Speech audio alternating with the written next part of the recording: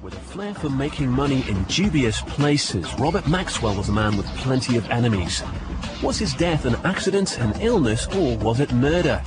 On Discovery Channel now, it's Conspiracy Theories on Trial.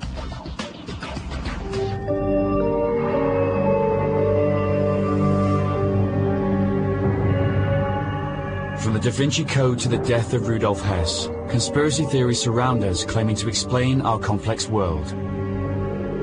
Conspiracies on Trial is subjecting the world's most enduring conspiracy theories to a battery of scientific tests. In this episode, we examine the theory that Robert Maxwell, the flamboyant media mogul, was assassinated by the Israeli Secret Service.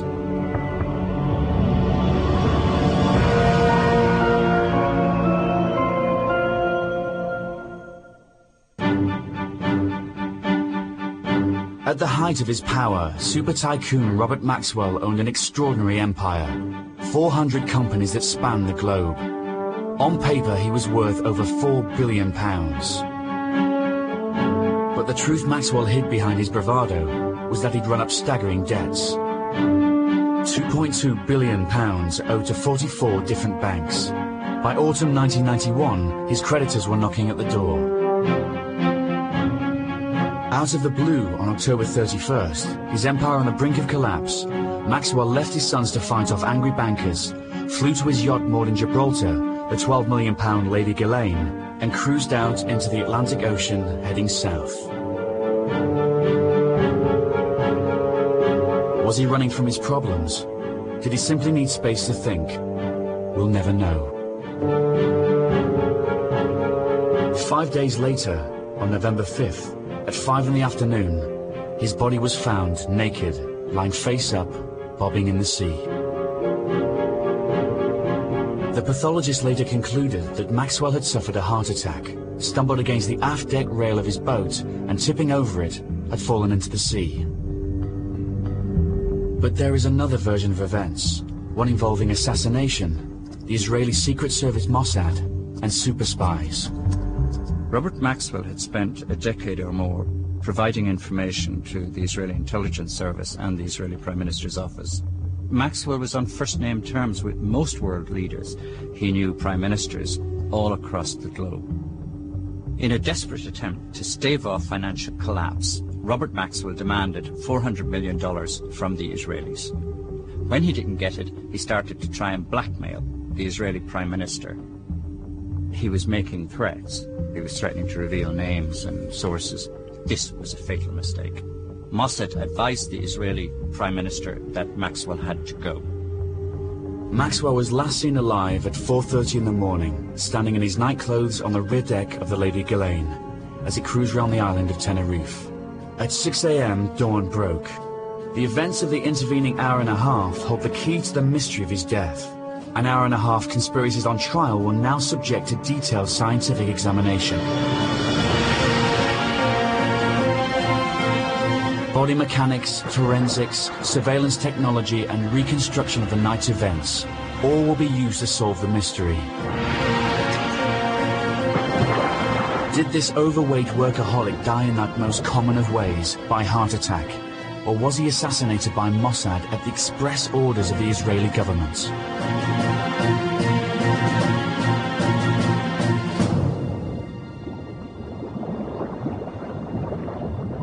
Our investigation begins with one simple question.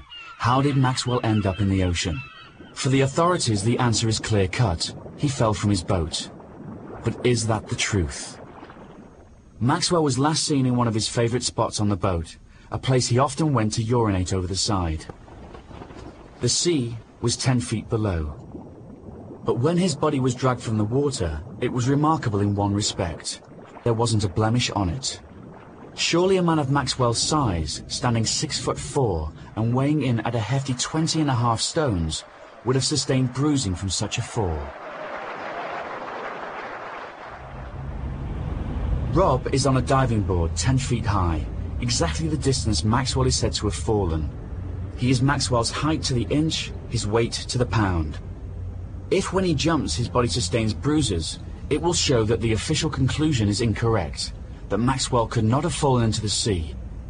It will be an immediate indication of foul play.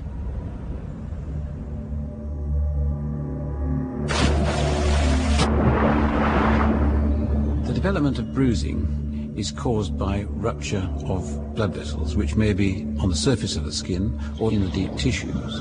If a live body hits the water with some force, then bruising will develop within a few minutes or even seconds because the blood vessels have been damaged. Rob's first jump has resulted in no bruising, but that could be due to the way he entered the water. If we fell feet first, then of course you make a hole in the water, and that breaks the fall, so therefore not a great deal of impact. Could falling in a different manner produce a result?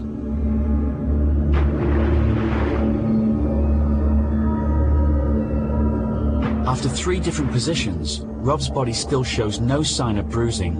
His falls have simply not generated enough force to damage the blood vessels. I think if Robert Maxwell had fallen from a height of 10 feet, he would be hitting the water at a fairly slow speed, and the force of the water would be distributed over a wide area. So although that Robert Maxwell weighed somewhere in the order, I understand, of 20-odd stone, bruising would be very, very unlikely. In fact, again, almost impossible to conceive.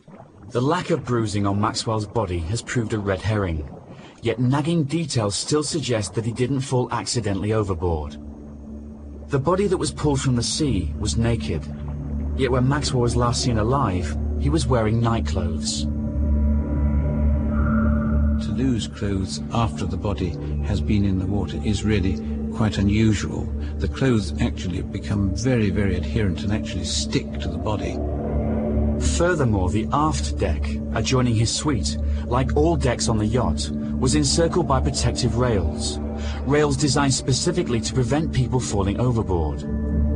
With a 10-inch lip at the base and just 2-foot gaps between them, Maxwell could never have gone under or through the rails. Is it possible that he toppled over them? Rene is attaching motion-sensitive pads to the main joints in Rob's body: shoulders, hips and knees.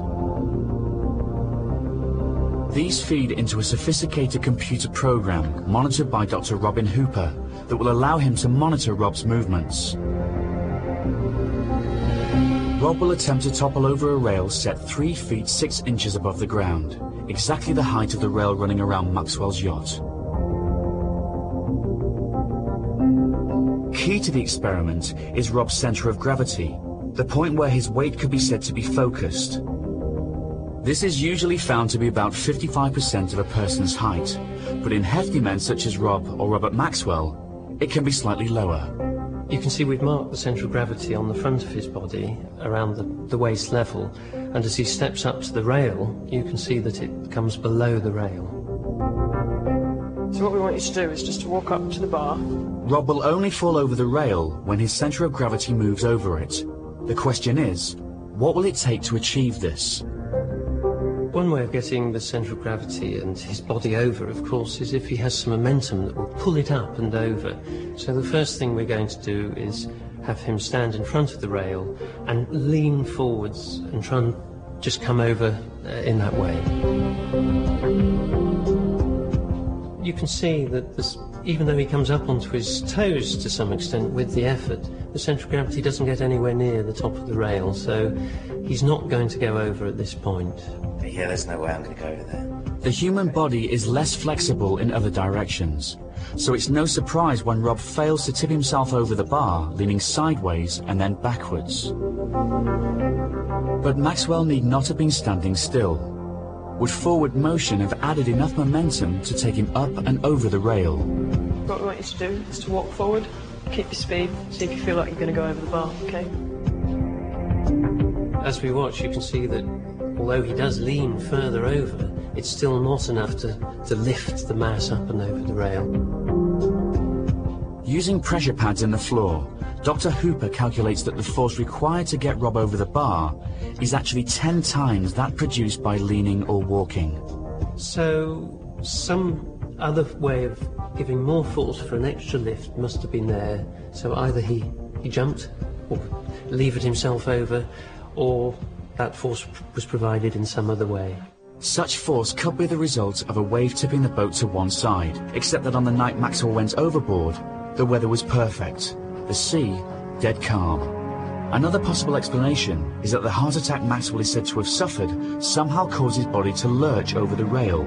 However, Dr. Ian Calder thinks this is unlikely. When a heart attack occurs, this really means that the heart fails and therefore blood to the brain is reduced. As a result of that, the body has a tendency to collapse, so the heart doesn't have to pump as hard to get the circulation to the brain. One would consider that he was crumbling literally at the knees. He would literally fall to the ground into a heap. So it would be absolutely impossible, I would have thought, for his body to fall over the rail. The evidence is cut and dried. Maxwell didn't accidentally fall into the sea while suffering a heart attack. So how did he end up in the water? One possibility is that he jumped. That rather than watch his empire collapse around him, he had sailed to the Canaries with the intention of ending it all. Although possible, this is extremely unlikely.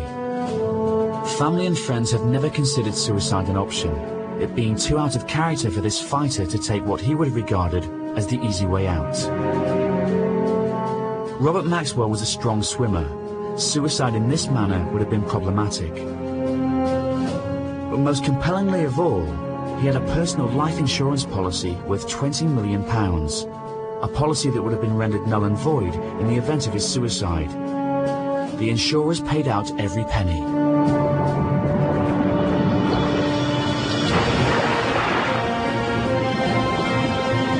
So he didn't fall, he didn't jump. That leaves just one explanation, that he was assassinated. But is such a thing really possible? Murdering a man aboard a fast-moving boat, silently, undetected, leaving no trace. In Part 2, Conspiracies on Trial will reconstruct the events of Maxwell's last night and find out not only if Robert Maxwell was murdered, but how.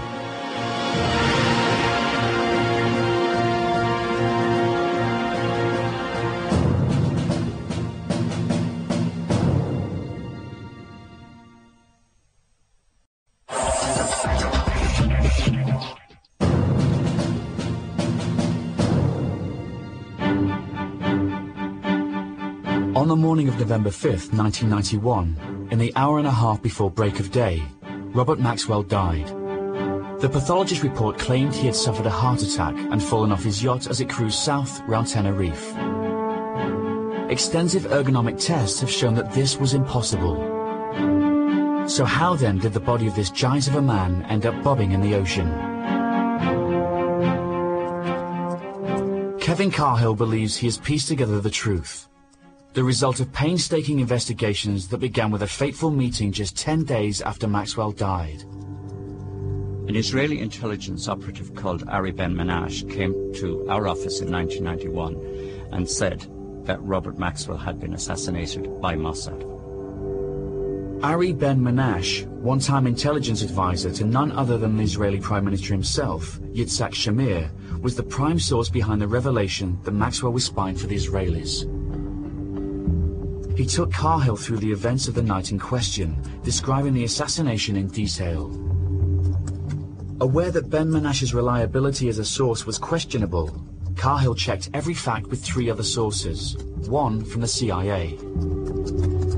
After a year and a half, he had pieced together what he still firmly believes to be the truth. Maxwell's boat, the Lady Ghislaine, was being shadowed by another large yacht. On board the yacht was 2 assassins waiting the order to move. When they got the signal that Maxwell was on the back of the Lady Ghislaine, they took off.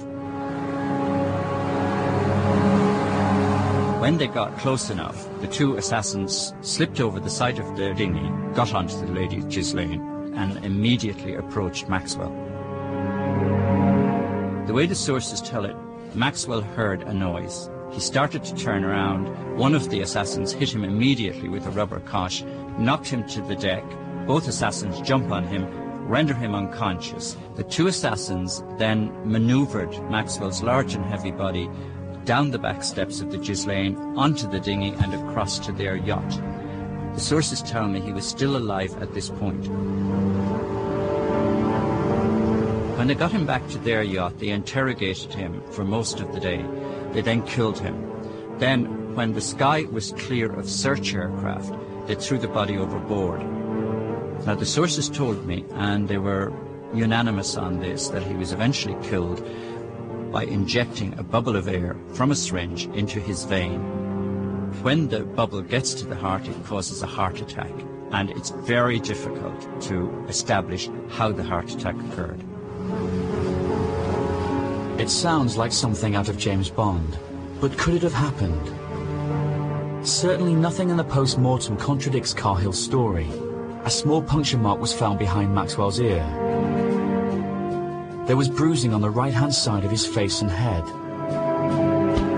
But what about the mechanics of the operation? Could one or more assassins have approached undetected, boarded a yacht cruising at a hefty 15 knots, killed a man and left unseen, leaving not a clue behind them? A squad of ex-Special Forces personnel are about to put it to the test. According to Cahill's version of events, the assassins took Maxwell from his yacht without being spotted. The Lady Ghislaine had a crew of 13, Maxwell's lucky number. But in the hour before dawn, most would be asleep in their quarters, one deck below Maxwell's suite at the other end of the boat. However, the one man required to be up and manning the bridge, on this night First Officer Graham Shorrocks was also manning the radar, on the lookout for oncoming vessels to avoid collision. In the whole of his 6-hour watch, he spotted no craft within 5 miles of the Lady Ghislaine. Glenn Rostock is manning a dinghy, currently 75 meters port of his target vessel. His radar reflector is up, as it would be under international maritime law on any small vessel traveling at night. He is clearly visible on the target vessel's radar. The question is, can he duck under the radar and maintain invisibility while approaching the target vessel? The radar being used to track the dinghy is a Furuno 1 system from the mid-80s, exactly the radar installed on the Lady Ghislaine. The antenna on top of the ship sends out electromagnetic waves. Any object in the path of these waves reflects them back. The reflected signals are picked up by the radar unit and converted into marks on a screen. It sounds simple, yet to operate it is fraught with problems. Firstly, what the unit picks up depends on the frequency of the waves being sent out. This particular radar, the Furuno radar, you have to tune them very, very carefully to get the optimum signal. If the set isn't tuned correctly, it's possible for us to just lose signals completely from a vessel fairly close by. Problem number 1. Problem number 2, although the radar can scan an area around the boat of up to 24 nautical miles in diameter, the larger the area it scans, the greater the chances of missing something altogether. To be certain of picking up a vessel, the operator would have to be constantly running through the radar ranges, searching the screen. However, the first officer on night duty had been ordered to be vigilant. His captain had given just one command as he retired to bed: call me if any craft shows up on the radar within 5 miles. To approach the yacht without being detected, first of all, make sure that the people in the dinghy are kept very, very low in the dinghy. Make sure that there are no metallic objects showing, even to have maybe a cover over the engine.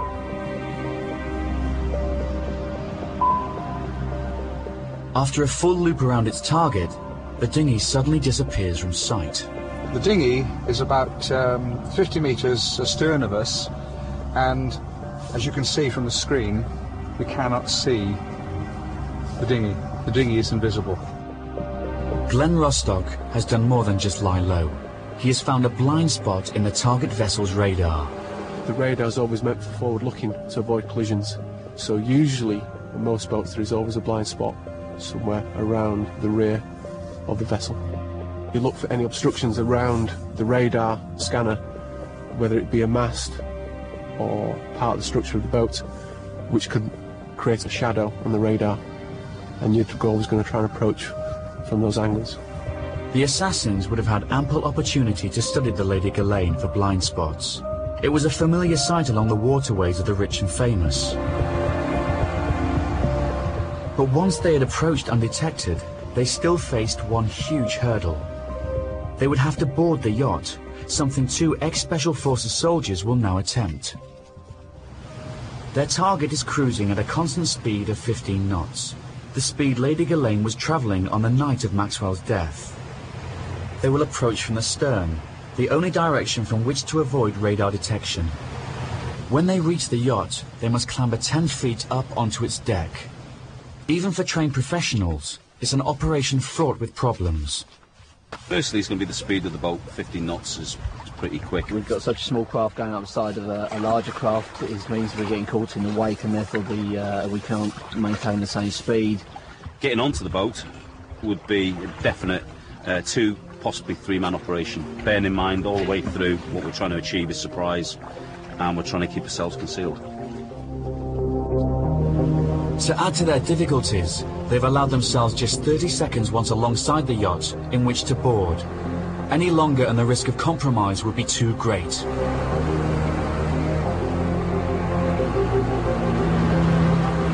The dinghy pulls alongside the target yacht and the clock begins.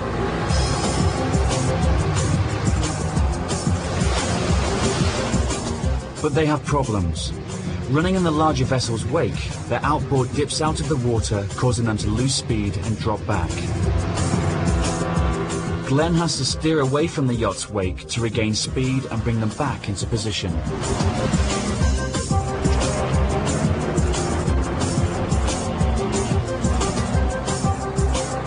In 26.5 seconds, they are aboard the yacht and ready for action. Getting on board of a vessel this size, no problems at all. We could probably do it from every angle, depending on the craft we approach with.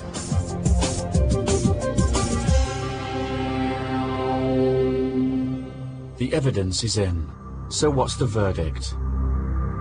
Although the lack of bruising on Maxwell's body turned out to be a red herring, Dr. Hooper conclusively proved that Maxwell could not have fallen over the side of his yacht. His death was no accident. Everything points against suicide, which leaves murder as the only possible explanation. The tests conducted have shown that it would have been relatively easy for a boat to duck under the Lady Ghislaine's radar and for a team of assassins to board the yacht. Maxwell could then have been subdued, removed, and his dead body later dumped in the sea. Conspiracies on Trial finds that the theory that Robert Maxwell was assassinated is the most plausible scenario to explain his mysterious death. On Sunday the 10th of November, 5 days after his body was found, watched by the world's press and saluted by the most powerful men in Israel, Robert Maxwell was buried in Jerusalem, his body interred on the Mount of Olives. It was a state funeral, the highest honor the Jewish nation could bestow. But was this accolade the celebration of one man's astonishing achievements, or was it an attempt to bury the truth forever, the final and most cynical piece of realpolitik?